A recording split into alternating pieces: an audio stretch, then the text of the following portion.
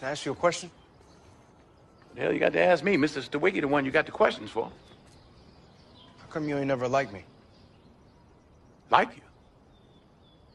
Who the hell said I got to like you? What law is there say I got to like you? Want to stand up in front of my face and ask a damn fool-ass question like that? Talking about liking somebody. Come here, boy, when I talk to you. Straighten up, goddammit. I asked you a question. What law is there say I got to like you? None. All right, then. Don't you eat every day?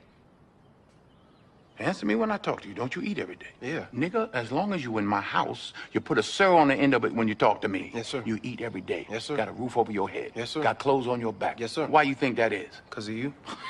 Hell, I know it's because of me. But why do you think that is? Because you like me? Like you. I go out of here every morning. I bust my butt putting up with them crackers every day because I like you. You're about the biggest fool I ever saw. It's my job. It's my responsibility. A man is supposed to take care of his family. You live in my house, fill your belly with my food, put your behind on my bed because you're my son. Not because I like you, because it's my duty to take care of you. I owe a responsibility to you. Now, let's get this straight right here and now before I go along any further. I ain't got to like you. Mr. Rand don't give me my money come payday because he like me. He give it to me because he owe me. Now, I don't give you everything I got to give you. I give you your life.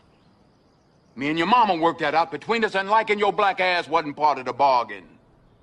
Now, don't you go through life worrying about whether somebody like you or not. You best be making sure they're doing right by you. You understand what I'm saying? Yes, sir. Then get the hell out of my face and get on down to